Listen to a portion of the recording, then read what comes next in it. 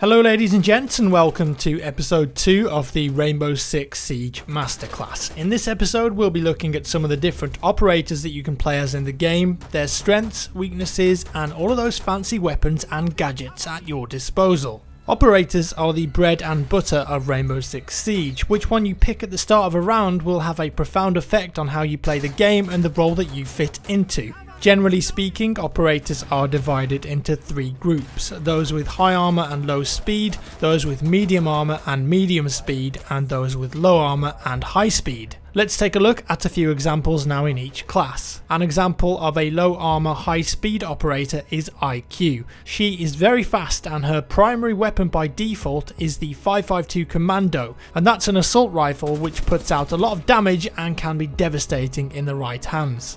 Her specialist gadget is the electronics detector, a wrist-mounted device that lets her see electronics and explosives through walls. This is extremely useful for locating bombs and to use before entering a room that you haven't cleared yet. Pop up the screen, scan for electronics, and if you identify them, sometimes you'll be able to destroy them by shooting at them through the wall.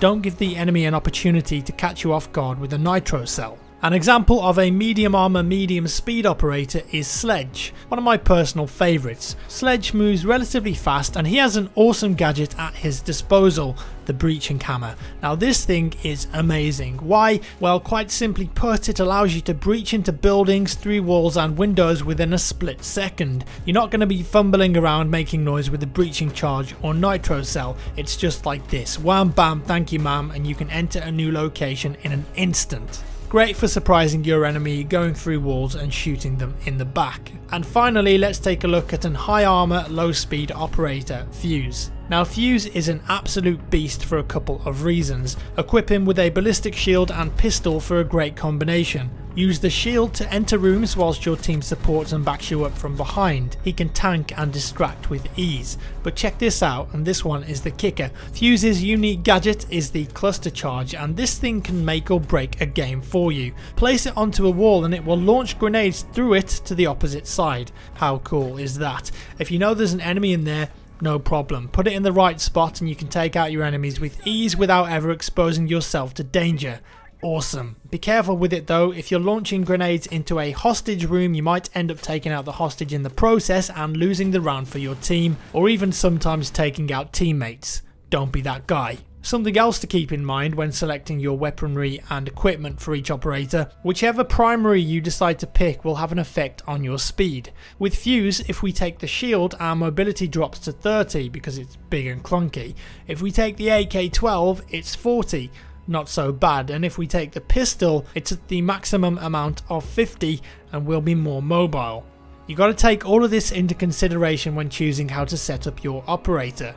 And something else that you should consider based on what you've picked is to decide what role to play in the team. If I were to choose an operator like Montagna, who has a large fully extendable shield, then really you should think about being the first person to enter a room when attacking. Become the point man, be the support guy that can defend your team, soak up all of that damage with the shield as they come in behind you. And if you're playing as a really defensive character like Kapkan or Tachanka, you should be thinking about where are the best places to set up your defenses and surprise the enemy team as they enter. With Kapkan, place your trip mines at the bottom of doors where you think players are likely to come in and not see them, or even underneath a barricaded door so that you can hide the laser. And as Tachanka, place your mounted machine gun in areas which are going to give you a lot of coverage over multiple entry points, windows, doors that the enemy are likely to enter through. The more you think about this kind of stuff, the more effective you'll become as a player. We're going to finish off today's episode with a few tips and tricks for some of my favourite operators, starting off with Smoke. Smoke is a defensive operator that has 3 deadly gas grenades at his disposal. You can throw these anywhere in the level and detonate one at a time. If there's an enemy lingering in the gas for too long, they're going to take a significant amount of damage per second and eventually die. You can also use these to block off areas and halt an attacker's advance.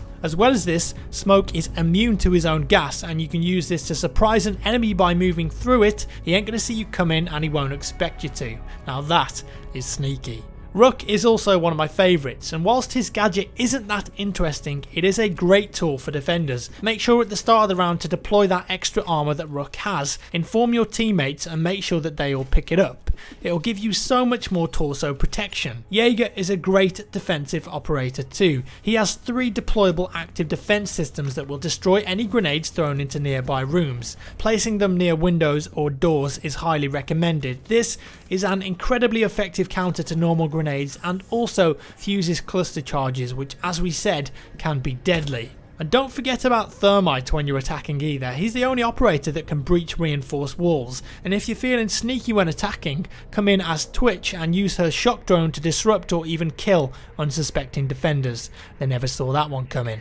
Ultimately, every operator in Rainbow Six Siege brings something valuable to the table, and it's up to you to decide what works best for your team and the composition that you have in that specific round. Communicate, strike a nice balance of armor, gadgets and speed, and you'll be effective in your mission. As always, thank you for watching guys. Give me a thumbs up if you enjoyed the video, and make sure to check out the next episode where we'll be looking at destruction and how to use it to your advantage. Peace out, home slicers. I'll see you in the next one.